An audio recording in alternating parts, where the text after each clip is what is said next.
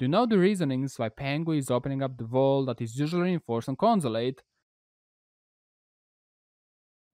If you're stuck in a rank and you don't know what you can do to improve, then you most likely were given a bad advice without realizing it, or you're applying the advice in the wrong situations. This bad advice can be pretty hard to figure it out yourself, especially if you're a newer player because they often come from trustworthy content creators or and streamers. I'm not going to give the names here, but I will be using sometimes their in-game examples of their advice. And if you know who is it about, keep it to yourself please, because this video is not made to bash out other creators, but to give you the reasons why to always double check anything that content creators, including myself, tell you to do. Let's start with the common advice of just playing more. The answer is usually for the question on how to get better, or on how to get to a specific rank. Just playing more is possibly the worst answer you can give in this situation.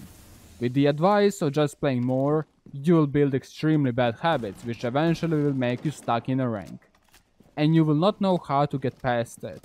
I would dare to say that even some diamonds or champions don't know how to play the game properly.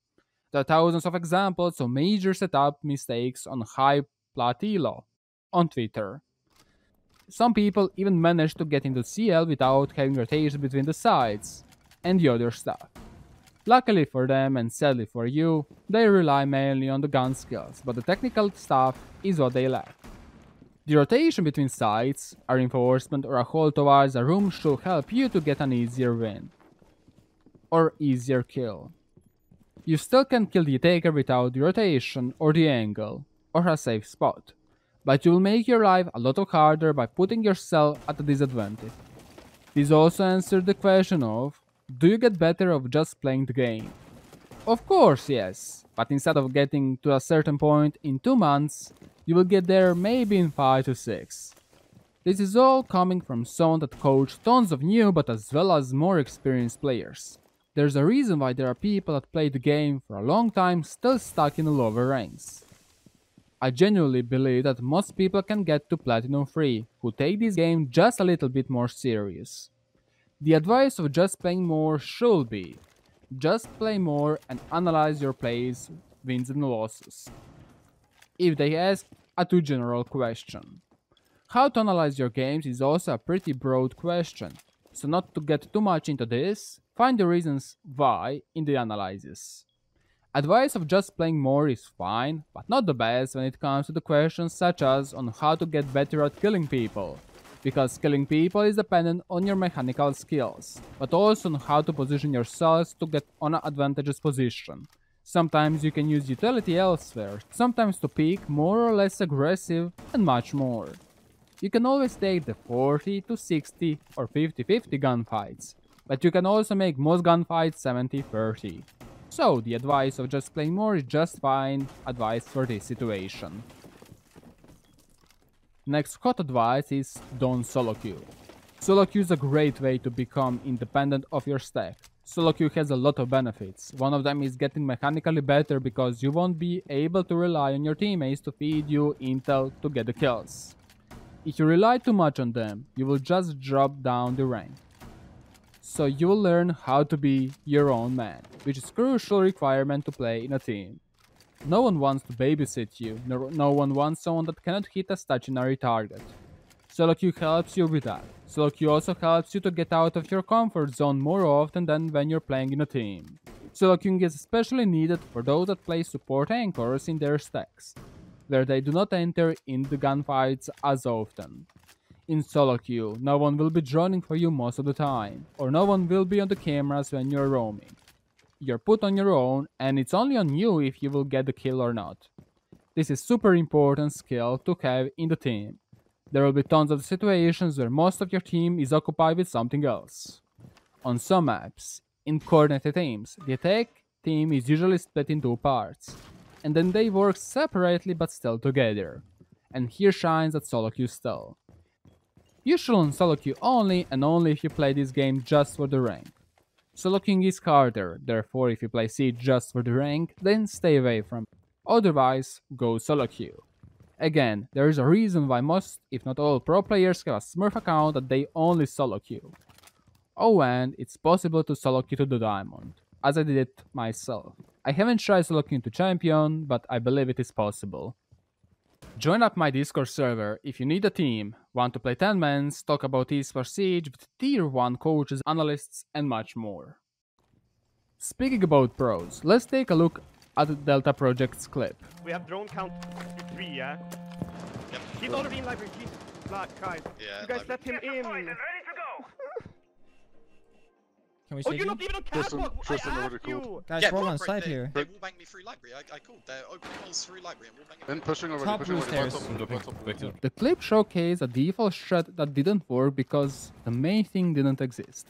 Chemistry behind the teammates. A lot of people will tell you not to copy pros, which is just wrong. Copy their strats, copy how pros play. But I will tell you one thing. A strat is not just where to put a shield or a reinforcement, it's how to play around the utility as shown in the clip. If you don't understand a position, or if you don't see the reasons behind the barbed wire or anything, you won't know how to play in specific situations, and that will make you think how you shouldn't be playing the pro strats. Wherein, it's just your fault for forcing something that you don't know how to play. This is very similar as thinking how not to play Maverick because you just can't Maverick trick. This is very important. Just because pros did something, to replicate it, understand their thought process behind it. The moment you understand on how and why pros played in a specific situation, you will know if you should implement that in your team. Again, this is speaking from my own experience when I was stacking up with my team. I got 5250 MMR within just 46 ranked matches, back in the time when I didn't go to uni. We have a few more, and the next one advice is on saving your drone outside of the building during the preparation phase. I agree on how you shouldn't be going instantly to the objective, scanning everyone and making noise, but as a team, you generally should have at least 2 drones inside of the building during the preparation phase. Take the preparation phase as the extra 45 seconds of the action phase. Use it. With just 2 drones or even 1, you can deny the whole floor of basement on Chalet when attacking any non-basement objective. There are tons of easy parkours to put your drone in the building during the prep phase. Sound intel is nearly as good as visual intel, so having a drone like this gives you intel on both staircases, on cafe, when attacking double kitchen. Some other good prep plays drones can be found in the top right video, and they are really necessary for any established team, as well as Oxygen will do with the 3 drones on Villa. The first 3 drones that you will see is to isolate the main stairs on the first floor roamers. With these set of drones, attackers can immediately get the areas and apply pressure onto the main stairs, with no risk of roamers. Videos that are giving you the best attachments are actually giving you the best time waste you can ever get. The only videos about best attachments are the videos that talk about what the attachments are doing.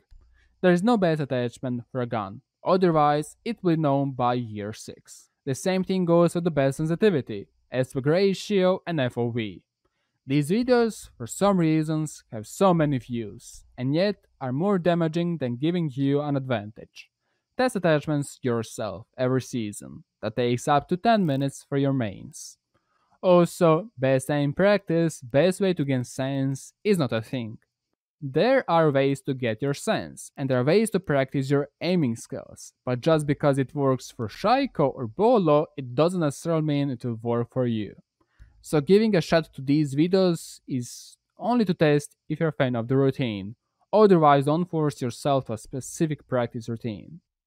I had seen so many people forced into go only DMRs or single fire just because.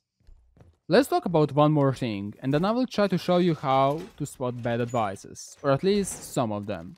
There will always be circling around some soloQ 100% work setups, and for examples might be familiar to you. But don't say why in the comment section because it's not the point of the video to shame anyone here. There was, and still a lot of people in the soloQ playing the villas closer with smoke, mute, or generally shotgun. But smoke was always the choice due to the canisters.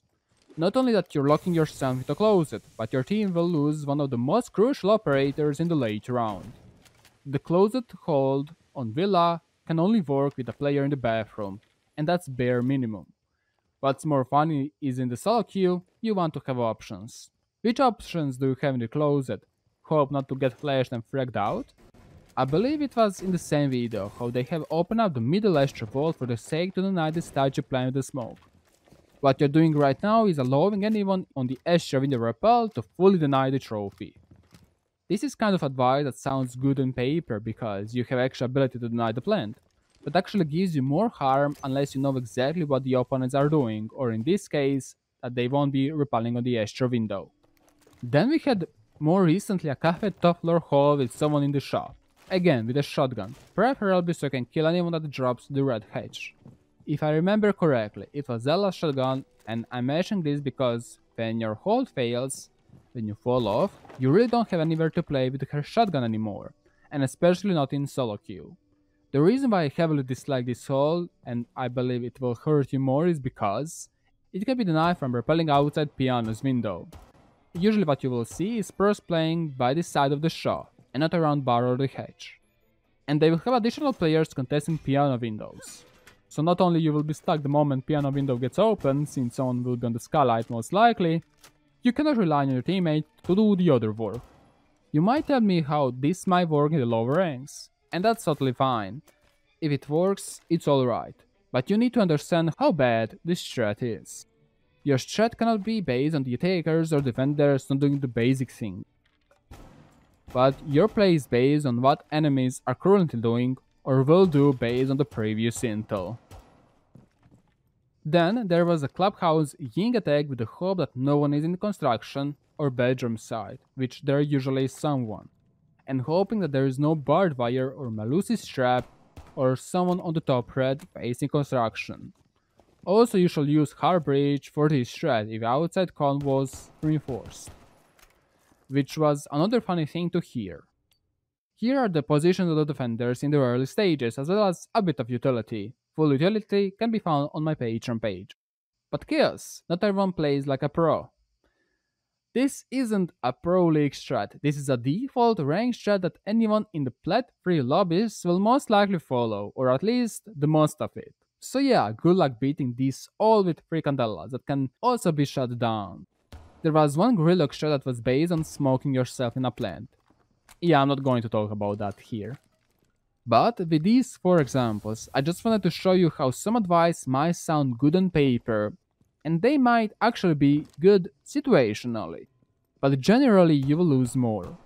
Also, getting coached helps, and if anyone wants to get better in Siege quicker, getting the help of a coach or a friend that is trustworthy is definitely going to boost you up.